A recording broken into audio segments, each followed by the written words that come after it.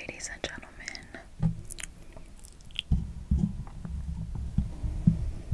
Hello, ladies and gentlemen.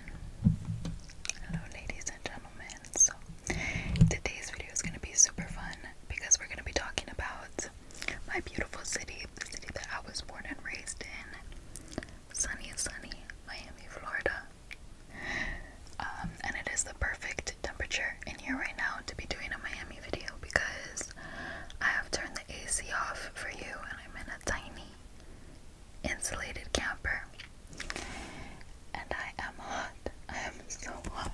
And if you go to Miami, you're gonna be real hot because I would say that it stays like pretty warm even in the winter time. It'll be humid and stuff, or the sun might be beating down on you by like midday. So maybe you have noticed that I am speaking with a little bit of a different twang, a little bit of a different accent than in my other videos, and the reason for that is that I am talking to you in a Miami accent, okay? And if you go to suburban Miami, people will be speaking to you like this. People will be speaking to you like this.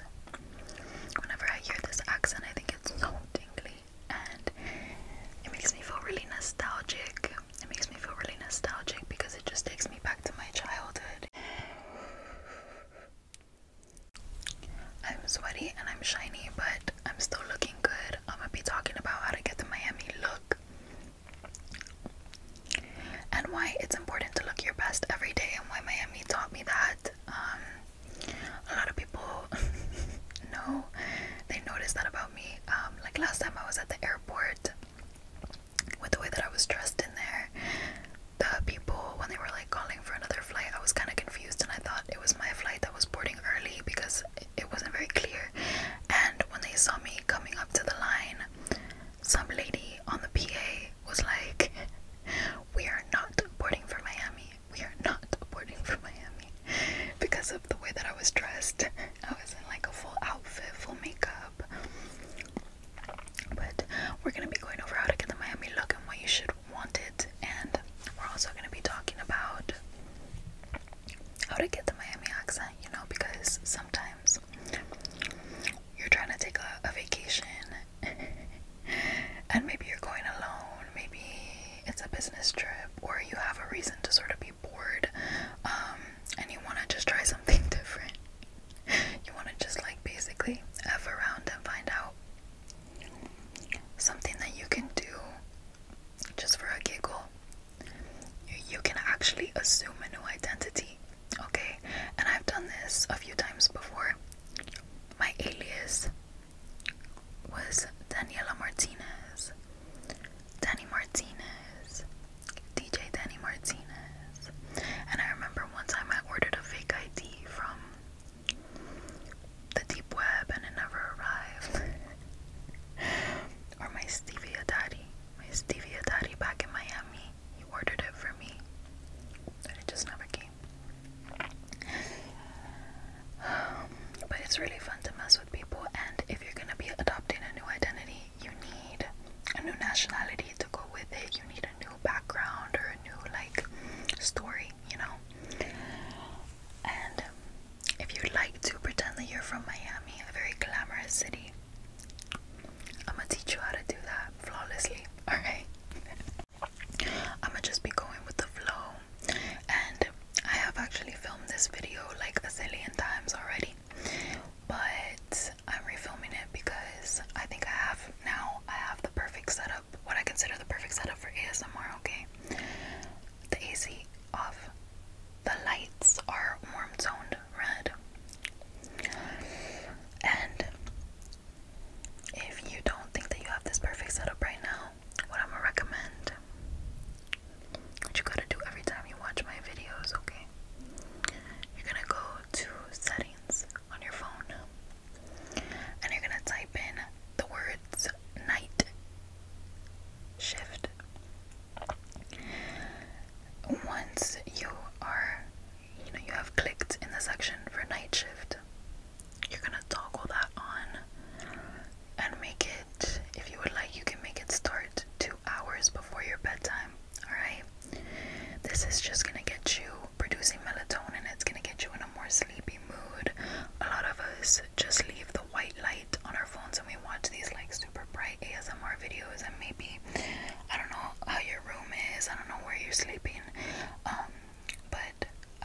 noticed that a lot of people, they don't have warm lighting. Like they won't have a light that's a little bit more like orange in tone or a little bit more yellowy. That's what you want before bed. Okay, you want warmer colors so that you can not be absorbing that blue light, which white light, if you know, if you don't already know, it has every color. Okay, every single color within it. The rainbow, the rainbow, the rainbow. And blue light is just really not optimal for before bedtime, okay? So turn on your night shift on your phone. But let's go ahead and get started. So, my Miami accent for the most part is like obsolete. I don't really speak with it very often anymore. I spoke with it more when I was like 18, when I was younger. I wanted to sound urban and hip. But now I speak a little bit more like this, with a more like neutral American accent. And if you don't think that you have an accent, think again, because accents are like a relative concept, right? Anybody can have an accent because we all speak so differently. So to somebody else, you have an accent, even if the way that you speak is quite standard and neutral in your opinion. The Miami accent, it has a lot of Latin influences, obviously, because Miami is full of Hispanic people. It's very busy with Latino culture. So if you like Hispanic people, if you want to learn more about Latino culture, if you think we're sexy, definitely go to Miami, because it's where all the superstars go. There are a lot of people from Latin America, from Spain, I mean from all different countries, everywhere. But there's a lot of Spanish being spoken, especially like in the suburbs and stuff. Especially like in the suburbs and stuff where I grew up. It was mostly Cuban people. There were a lot of like Puerto Rican, Venezuelan, Colombian, Argentine. I mean everybody. People from all different areas, even non-Hispanic. So it was a very cosmopolitan city, and cosmopolitan cities are the most fun to grow up in, to be in, because it's a real melting pot and you see all these different cultures. I really miss my beautiful city a lot, but I don't think I would have ever really done something like this if I had still lived there, which is so crazy. It's so crazy. Like, in a way, I feel like I am my city. I am Miami. I'm very heavily influenced by the city, and I'm so extroverted. I'm this way because of it. But back when I lived there, I sort of felt like I was kind of overshadowed by the city. I felt like I was overshadowed and overwhelmed by the city, and I couldn't really be a star in my own right. Like, I know that probably sounds a little bit, girl, what are you on? Like, that sounds lame, but when you live in a hustle bustle city like that, and people just have a lot of options, and people are very superficial, and they can be very dismissive of you, and they can treat you sort of like you're disposable, and you can do that. You know, that energy can sort of rub off on you when you're living in a luscious place, a really high-end big city, right? But I'm all over the place. I'm gonna be teaching you how to use, or how to do a Miami accent, okay? So let's start with the way that we pronounce our L's. So I made a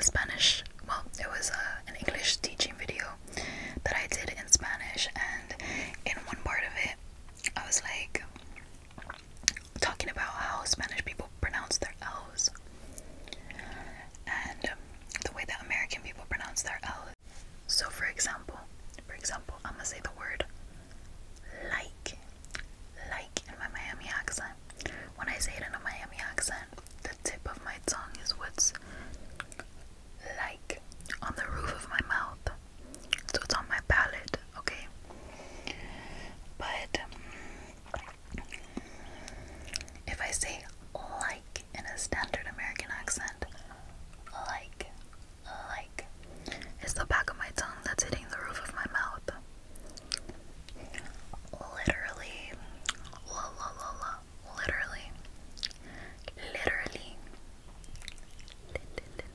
literally.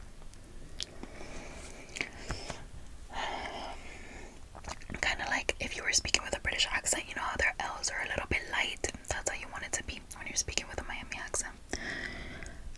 The second part of it, when there is ing at the end of the word, a lot of people, not everybody who has a Miami accent, but a lot of people, they will say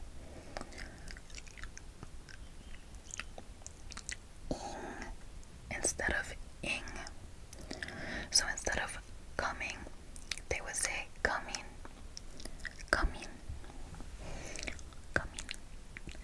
Or instead of running, they would say running. He's running so fast. You also kind of want to speak,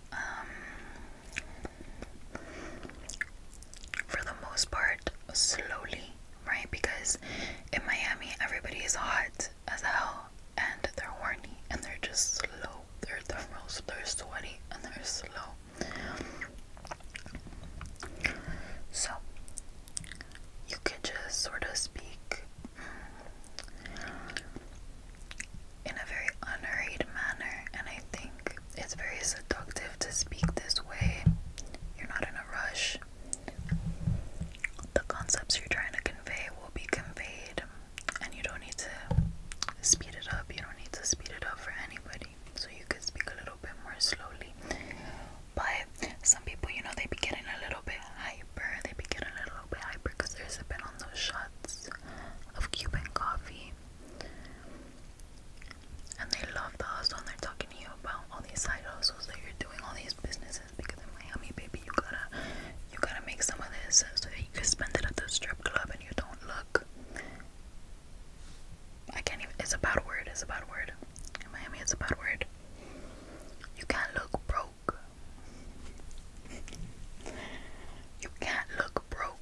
And a lot of people, you know, they're gonna get offended by this. And it's okay to be broke. I'm gonna talk to you how you can glow up. I'm gonna teach you how you can glow up, okay? Even if you're on a budget, that's fine. Everybody kind of is on a budget in Miami unless they make a lot of money, because rent is expensive as hell over there. For like an efficiency, baby. Look it up on Zillow, alright? Look it up on Zillow. Ooh, okay, another thing I'm noticing about the Miami accent, when we pronounce our T's, we kind of add in a little bit of an S. So I'm gonna say the word totally.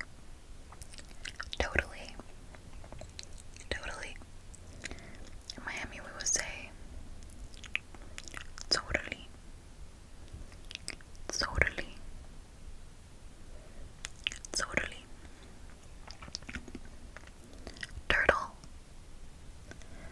Turtle. Say it with me. I know you know. Turtle.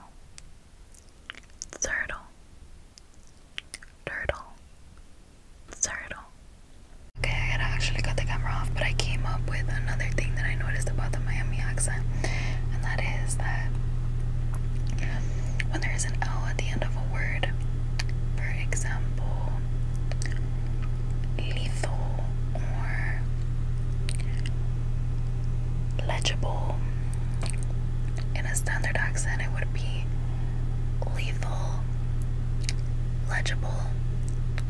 The L at the end is pronounced, and it's quite defined, but in Miami we pronounce those words more like lethal, lethal, legible, legible, lethal, legible.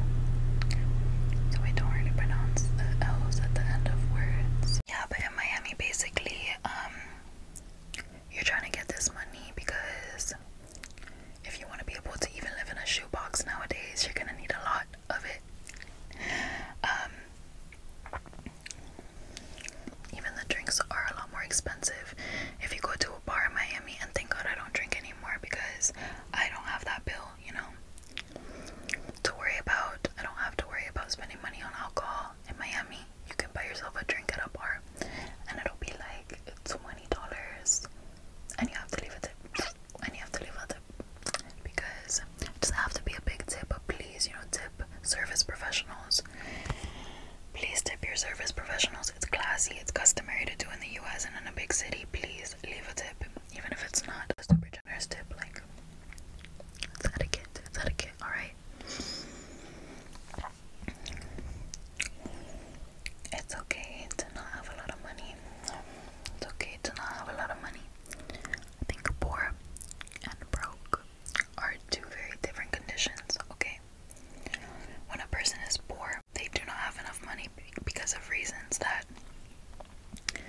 are beyond their control. Maybe they live in a country that is third world, as we call it. They're growing up in a really poor family, poor neighborhood, bad circumstances, right? That's a poor person. A broke person is a person who took themselves on a very expensive shopping spree. They have credit card bills that they need to pay off. Credit card bills that they need to pay off. They have made themselves. They have done it to themselves. They don't have money because they were being irresponsible in some way, and sometimes that's a little bit unavoidable too. I know things happen. But I would say that all of us could do more to save money. All of us could do more to earn more money. And I'm really happy. I'm so grateful, beyond blessed, that I have this resource, you know, that I feel comfortable in front of a camera and I'm putting myself out there and I have a means of making money in this way. I would really like to thank Sammy, by the way, for recommending this microphone to me, helping me out with this microphone. It's so amazing to see people who believe in my potential, to interact with them. That's one of the reasons I made this channel. I just wanted to meet, you know, good people like that, cool people I could entertain, relax. And your comments mean the world to me. I hope that you understand. I hope that you will understand every time that you tell me, oh, I fell asleep to your video, Sarah, or your video gave me tingles. It was just, you did a good job. I am just so happy that somebody actually enjoyed my video. Even if it was like a couple people, I would be happy still. I would be happy still. I have a sweat stash right now because of the lack of AC in here, but it's okay. I wore an outfit that's very Miami for you today. Tata's out, full makeup, full glam. You can have a couple tattoos. We're gonna get into the makeover, alright? How do I put this? A lot of people, you know, they be getting offended because they assume when they're getting called ugly, right, that ugly is some kind of permanent state. But it's not, is it? You can always do things to better your appearance, and I know people, maybe they're getting offended because they're getting their tastes, you know, insulted in that way. But if enough people call you ugly, right, it doesn't matter. If it's starting to bother you that you're not being perceived as, you know, conventionally appealing, maybe it's time to, you know, it's actually starting to bother you that you're not considered a typical hottie. Or even an eccentric hottie. We're going to talk about eccentricity in style.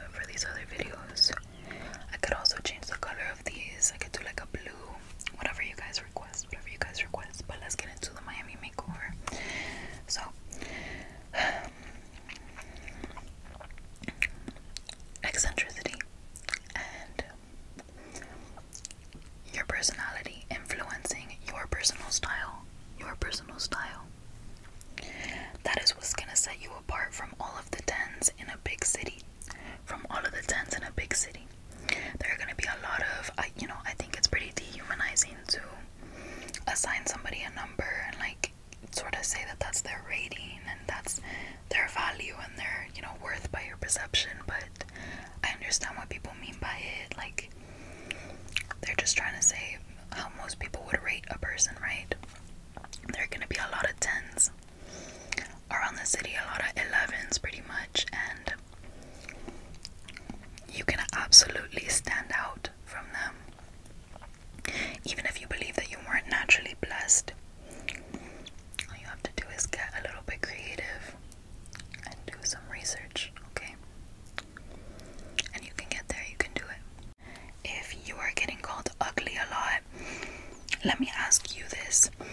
Have you tried exercising, getting some fresh air, getting some sunlight, whitening your teeth, straightening your teeth, brushing your teeth, flossing them, maybe wearing contacts or glasses that suit your face shape a little bit better, maybe putting on a little bit of makeup, or getting your feet done?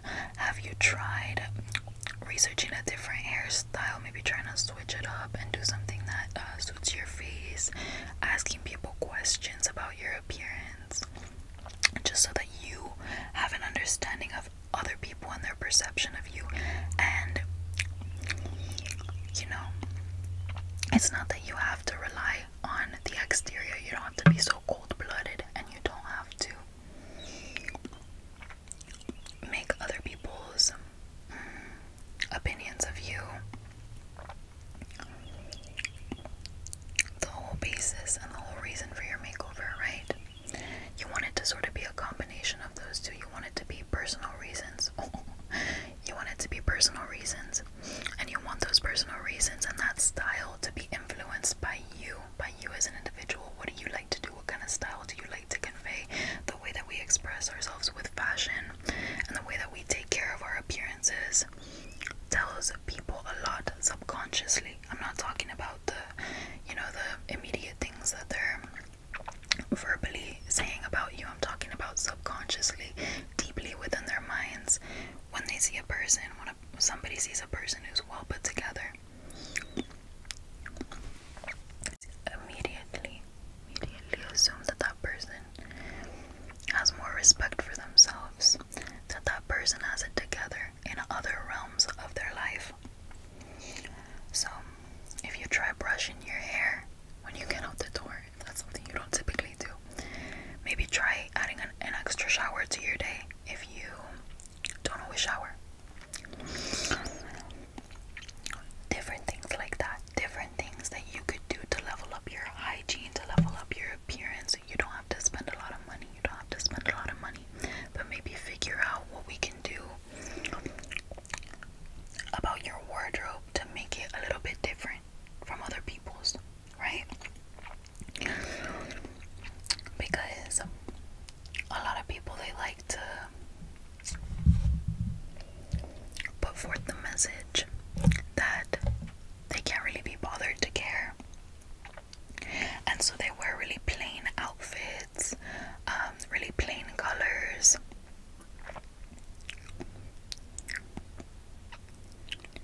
and they sort of just look like everybody else. Try to add in some eccentric pieces to your wardrobe. I'm gonna show you an eccentric piece that I really like. I remember when I used to only wear beiges and grays and just neutral, just boring. Now I have, for the Miami video, and because I'm gonna be swimming at the pool, I have a really cool, like, metallic, all this stuff. You want to add in little pops of color. You like black, add in a little bit of red underneath, add in a little bit of something that gives you a little bit more duality, a little bit more dimension, okay, to your color palette and to your wardrobe and to your whole style. Maybe consider tucking in your shirt as well. You know, if you're a woman, what men see, or what people who are attracted to you see, if it's a woman and she's attracted to you, what they're looking at when it comes to your body, the first thing, your waist to hip ratio if you're a woman. If you're a man, what women are looking at, or what gay men are looking at, what people who are attracted to you are looking at, is your shoulder to hip ratio. You know,